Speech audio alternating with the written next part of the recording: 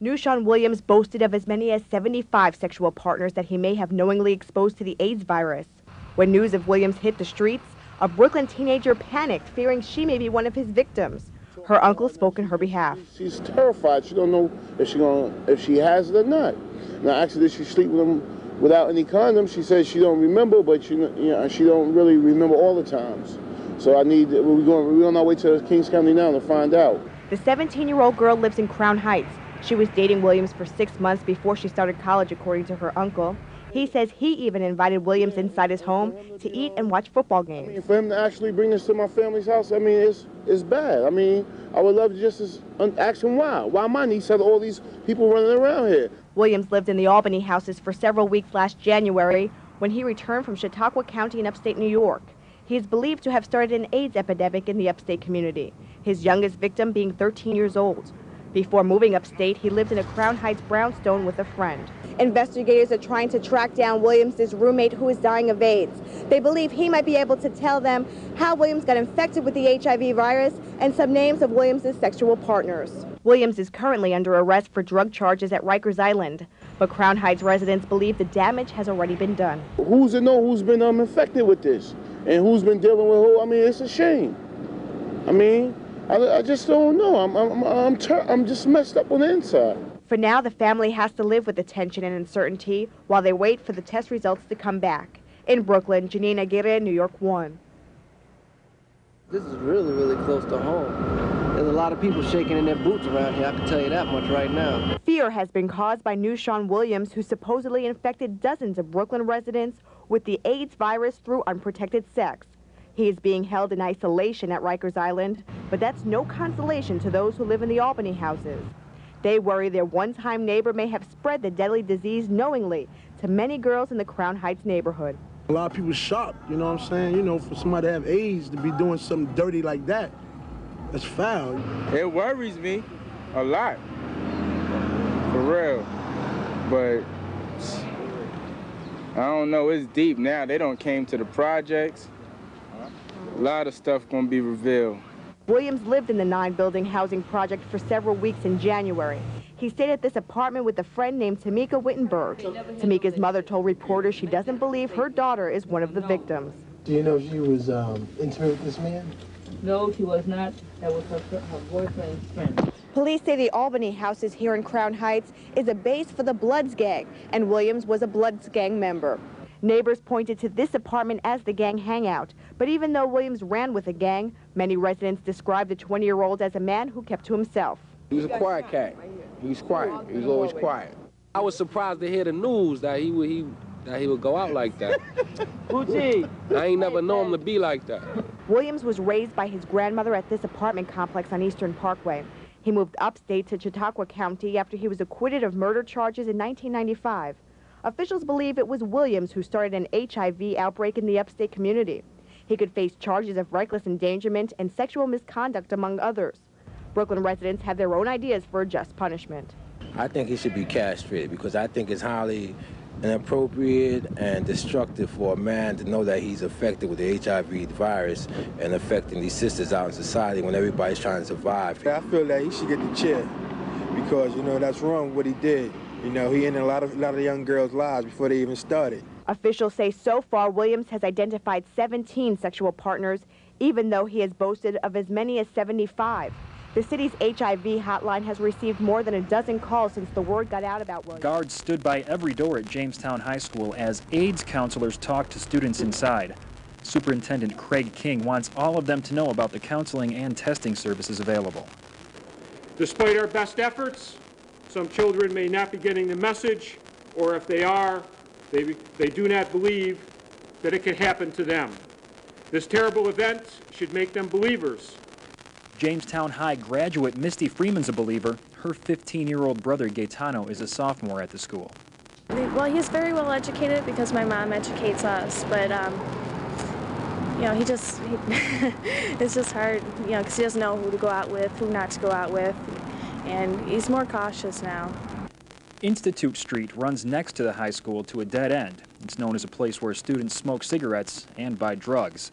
It's also known as a place Nushawn Williams spent some of his time. One young man I talked to who said he knew Nushawn Williams from the street said he was not too well liked by other men. He often got robbed and beaten up, but the girls were attracted to him. He had the money, the clothes, you know what I'm saying? He had it going on right like that. Who was he like personally? A bitch, apparently, you know what I'm saying? Look what happened. He's not a nice guy, apparently. State Health Director Barbara DeBuono said Williams claimed to have sexual contact knowing he had HIV with 28 people in Chautauqua County and 75 to 80 people in New York City. There is a lot of pressure for young teenagers today to engage in sexual activity. And if there's any message that we can send to those young people today, it's don't have sex. Williams is charged in Chautauqua County with statutory rape for his contact with a 13-year-old girl who is now HIV positive. He's currently in jail in New York City on unrelated drug charges. Dan Smith, our News. What's your first memories of him in the neighborhood? Well, I grew up hanging out with him and, you know, played basketball, did other things with him. What was he like as a kid? Just like any other kid, except his family was a little trouble. What did he have at home? Not much? No, you know, his family didn't have as much as anybody else's, but he was still, you know, trying to survive. And when did he start to come into his own, choose his path, you know, selling drugs, making his way? How'd that go? I guess as a teenager. Did you notice the change? Well, it wasn't nothing that really surprised me, but, you know, I knew eventually along the line that's what he was going to get into.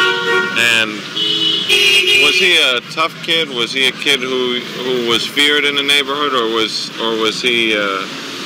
How would you describe him? I guess as he got older, people started to fear him because of what he was doing, I guess.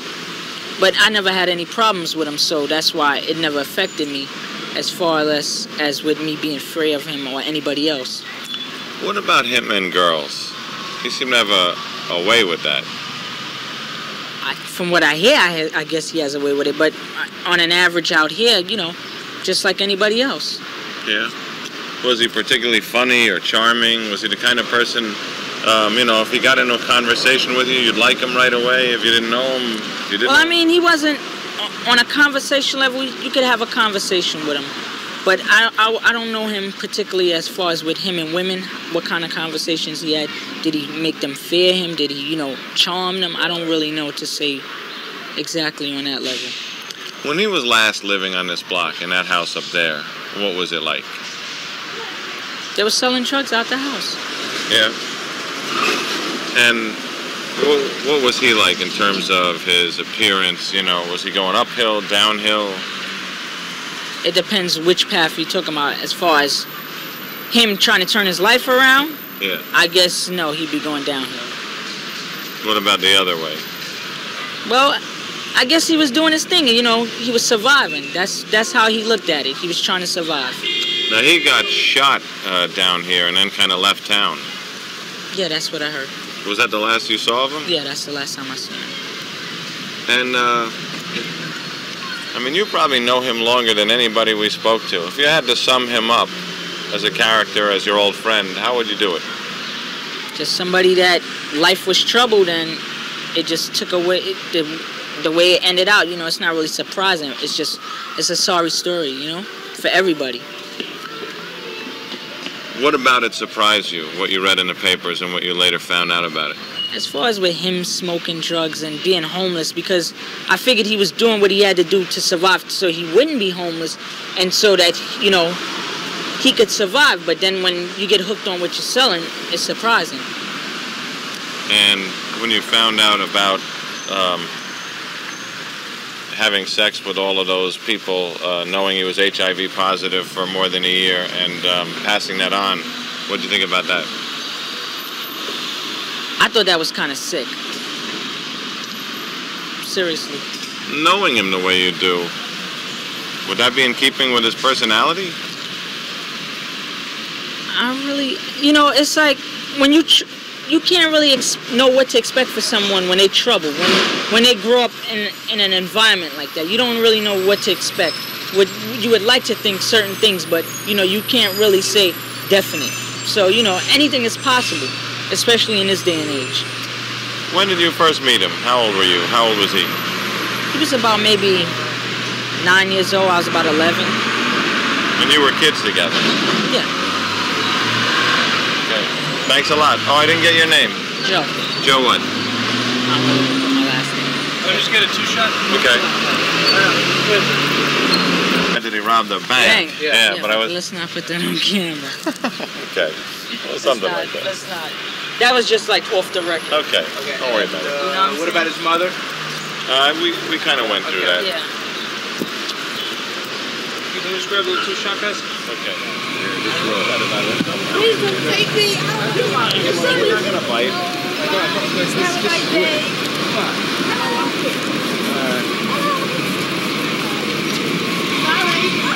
Hello. Yeah. Hey, Sally, what's up? Yeah. Yeah. John Miller, ABC. We wanted to know if we could talk to you about Nushawn and that whole case. You know,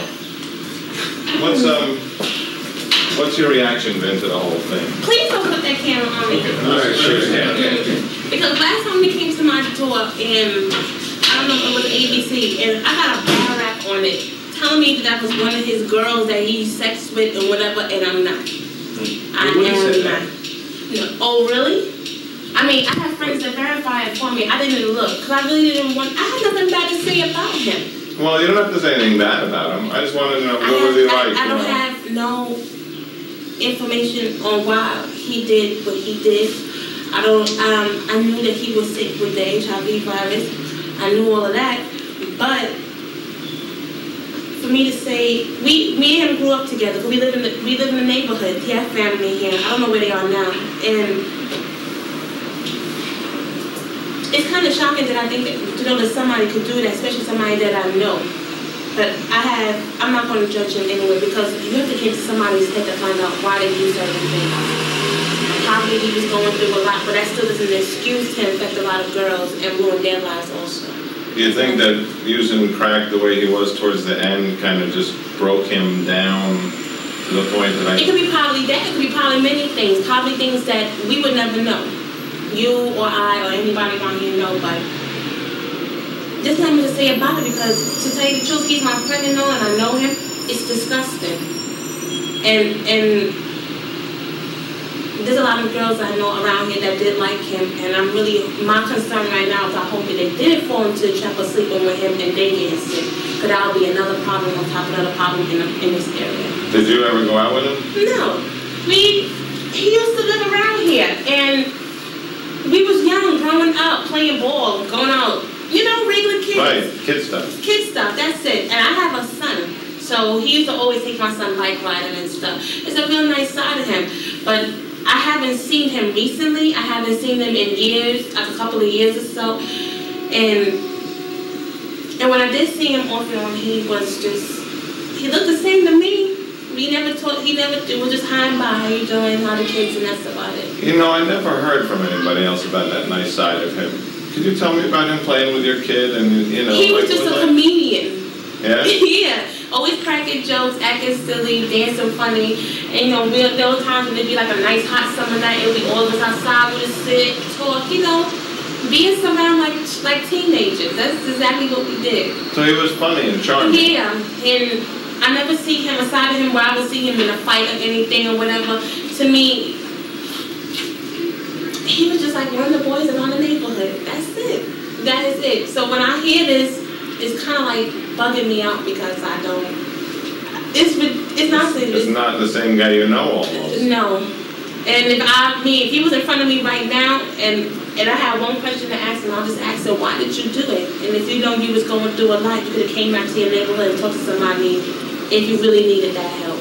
Do you have friends who went with him who are worried now? No.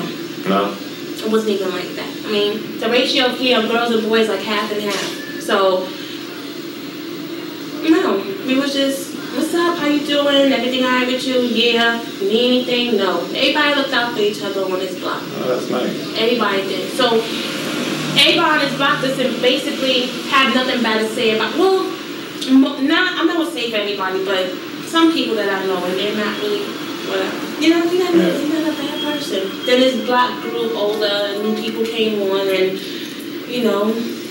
Hey, where's his family these days? I know they were here, and now they're kind of out and around. I couldn't tell you. His mother, I don't know. His family basically is a very nice family. They're real cool people. You can walk past. They don't have to camera with me, I hope. No. All right, no, you go by. Do you have any pictures of him? No. Yeah, we were looking for something. You know, there's only that one mugshot that's out there. Something. Yeah, I know. That his family probably have, and I really don't know where they are. Not at all. I haven't seen them in a while. Yeah. Hey, when was the last time he was around here? It was a good couple of years ago, and it was cold. It was winter. Yeah. So, like 2 years ago. I think the year when we had that blizzard or something. It was around that time. Yeah. Well, it's like 95. Yeah. 96. And when I did see him, it was like, hi. He in and out. He's out and came to visit friends, and how you doing? I said, fine. How's your kids? They fine. And he was like, well, I'll talk to you later. Okay. That's how it was. That's really how it was. Well, thanks for talking to me, and I'm sorry we grabbed you like this and all that. No, it's okay. You, Keisha? Yeah. How you know my name? Right on the mailbox. Oh. You know, old detective. Oh, okay. Right on the mailbox. Well, I really don't have nothing bad to say. I have nothing bad to say about him. I mean, I don't want my face on the camera. You're not rolling, are you? No. That's it. He's a very nice person. I'm kind of shocked that this happened. Yeah, it was a rough story, the whole thing. It's rough and it's terrible, but Yeah. I don't know. But It's a beautiful day in Brooklyn. Yeah, it's nice. Like nice. Glad when he did. I didn't know he had it either, but you know. When was the last time you saw him? He's always kind of like upstate down here often, so probably like on and off. Yeah, on and off. He used to come down and come back up. He's always come around the neighborhood to see who other people before. Why was he always going back and forth? Like the last time they said he got shot, he left town for a while. Because he said people don't want to stay in one place for too long. That's the kind of person he was. He said it was time for a change. Did you guys know any of the girls he went out with around here? He never even talked about them. That's the whole thing. It's like, you know when you're small and you grow up with the same person you know about, but to them, they just your friend. You just meet them. So he didn't really talk to nobody around his area like that. He was just like somebody who's there for somebody. Funny, because, you know, up there, everybody's worried, everybody's getting tested. Because I'm saying, down here, I don't really know, you know, I don't know if it's that situation that was up there down here, but maybe up there he didn't know them, so up here maybe he knew us and he didn't want us to do something until nobody's like around here. Because it's like the neighborhood. The funny thing is, you know, I'm reading in the newspapers and all that, everybody said he was feared, he was this, he was that, and I'm talking to people here that are saying, you know, she told me across the street he used to play with her kid, you say he was a nice guy. He was nice. He was nice. To us, he was nice. He grew up right there with us. He was nice. Where did his family live? In that building? No, as far as I'm concerned, they got a big business out there. No, but which building? They was in that building. They were in that building? Yeah. Yeah, they first they used to live right there, the building got shut down, and then they moved over there, and then I don't know where they went after that. They scattered. Yeah, they're around somewhere. And where's the record store that he That Force Records? It's on Just up the block? Yeah, between Eastern Parkway and this block right here. Got it. We'll take a walk up there, see what guys are. Thanks a lot. Y'all late. Everybody already got the story right. Oh yeah, it's not open. It's not Yeah, but they got it wrong, right? How come? But they already talked to the guy up there. Oh, okay. It's gonna go there later. They be opening ever since this happened. Like, you know. Thanks a lot. I don't go to the street. Come here to the street. Already, no? I don't know what happened. I think since his grandmother died, a lot of stuff just happened. His grandmother died? Yeah. What is other? His great. And like. Anytime. Yeah, We'll do it fair and square. Hey, where's that? Crown Street. Between Nushawn and New York. Is that a public school? Private school? It's kind of like it's public/private. Yeah. Looks private. Yeah, it's for And you can't You're interested in journalism. We got to talk later. Especially law. Well, more law than journalism. Okay. How long ago was he here that you remember? I can't really recall that because I left New York Street like when I was like 9 years old. And from, you know, like usually I just see him like when he passed or whatever. He had a lot of jewelry and stuff here, and he used to be out here. So I guess that attracted girls to him. He was a nice boy. Now he seemed to be pretty charming because I mean, if you read the stories, he had a lot of girls. To me, he was like a family friend. Right. My whole family knew him. We got along with his sister. We got along with his grandmother, his cousins, and everybody. And I just don't know what happened to him. Do you know? Do you know any of the girls that he went out with? Any of the girls? No, I can't remember. And what was his personality, if you had to describe him? He was just like a cool dude. He was just, I don't know, he was just suave. He was funny. Sometimes he was like kind of serious. And I don't know what happened. I think it's because the passing of his great-grandmother. When you heard what happened? I couldn't believe it. Oh my goodness, my eyes was just like stuck on the TV. Like, that's JoJo, oh my goodness. And that's what you knew him as here, JoJo, right? Yeah. And when you heard that, first that he was a crack dealer, but then second that he had the HIV virus for 13 months, he was still sleeping with people, what were your reaction to both of those things? I was just like, I just wanted to kill him, to tell you the truth, because I know JoJo, and he's a nice young man. And I just can't believe that he could go around and do that. For revenge? What is this? It's not a war game or whatever. You can't get back at people for that. Innocent people? That's just stupid. Got it. Get a name on it. It was It's Tanisa Garrett. Tanisa, and then spell Tanisa. Tanesa Garrett. Garrett. Got it. From Brownsville. You did all the talking over here. You didn't say anything. What was his charm? I guess it was the jewelry. Because, like, okay. There were a lot of gold? Yeah, it was a lot of gold. He was a neat guy. Like, whenever you see him, he'll just be like, what's up or whatever. I don't know what he used to charm girls, but I guess it was sort of good since he had so many. And I never thought that he would sleep with a 13-year-old, because he's 20. Yeah. And that's kind of like overboard. Yeah, it's a bit of a spread there.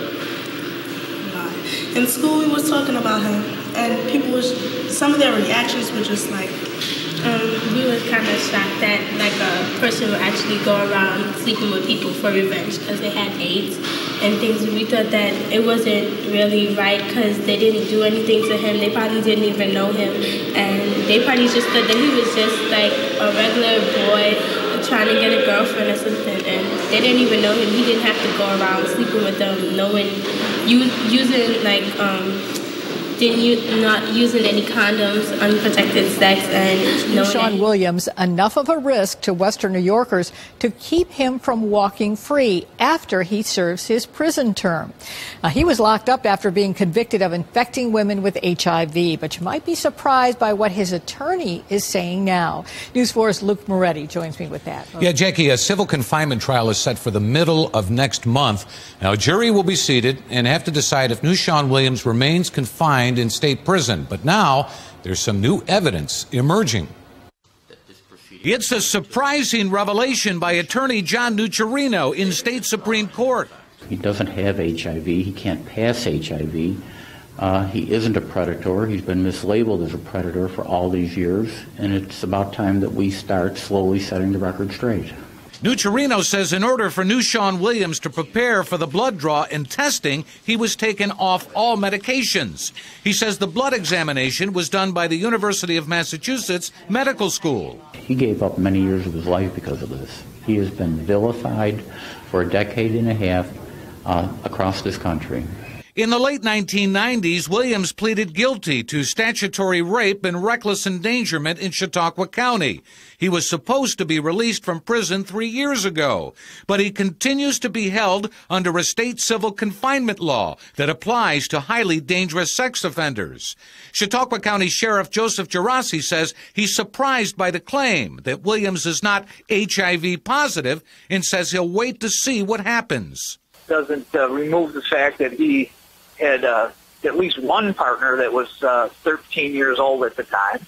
News 4 legal analyst Terry Connors says the HIV claim now raises the question of whether state confinement is appropriate. It's no longer, does he meet the statutory criteria for release? Can they hold him in on that basis? Now there's no basis whatsoever for even keeping him in jail. Former Chautauqua County District Attorney James Subjack prosecuted Williams. So some of the women that were infected could have only been infected by Nushawn Williams, and as a consequence, I believe that what we did was right, based upon accurate medical information. Now, attorney John Nucharino says at some point he'll seek to vacate Williams' conviction that hinged on him being HIV positive. In the meantime, jury selection in the civil confinement trial is set to begin next month in Chautauqua County. This is a troubling case for a lot of people. Now, that civil confinement trial, which will determine if he walks free, right? Can we be there? Can cameras be there? No. No. No public, no media. Attorney Nucharino says this falls under mental hygiene laws, a situation that he kind of described as very personal and very revealing. And because of that, a judge ordered restrictions on who can be inside the courtroom. So we just have to wait until we'll have to wait outside. Be free anytime soon. The notorious sex offender was denied the chance to go free, even though he has served his prison sentence. As Channel 2's Claudine Ewing reports tonight, he remains in civil confinement. Nushawn Williams, also known as Shyteek Johnson, is in a secure treatment facility. But they're not free to come and go. And he will remain there until the courts allow him to leave. Williams has already served his prison sentence for rape and reckless endangerment. He pleaded guilty to having unprotected sex, knowing he was HIV positive, and not telling his partners about his health status. But his latest appeal to be released from civil confinement failed. He did not initially complete sex offender rehabilitation programming in jail. They considered the comments of the guards. 2 inmates and 2 correction officers testified that Nushawn intended to continue that behavior upon his release, specifically referencing underage girls.